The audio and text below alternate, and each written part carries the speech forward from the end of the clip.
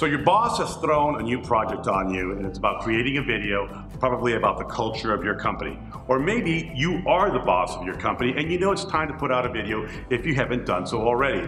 One of the main things I know I encounter with customers is that ugly word called insecurity. My hair's not right. I'm not thin enough. Maybe these clothes are outdated. I don't know. I'm just not sure I want to start. Any good director walks you through the process. That's part of the scripting process. You want to talk to your director, your videographer, and talk about your insecurities so he knows what your good side is. Maybe you're not really sure if you want to wear this shirt. It's your favorite shirt, but is it going to really resonate with the story you're going to tell, with your image, with your brand? These are all the things that a professional walks you through.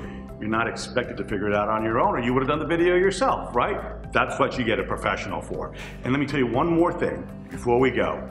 90% of the work is in the script. A good director walks you through a script, visualizes what the video is going to look like, and before you know it, you're walking out with the idea in your head is now on digital. Need help getting started? Give me a call, we can help. And thank you for watching.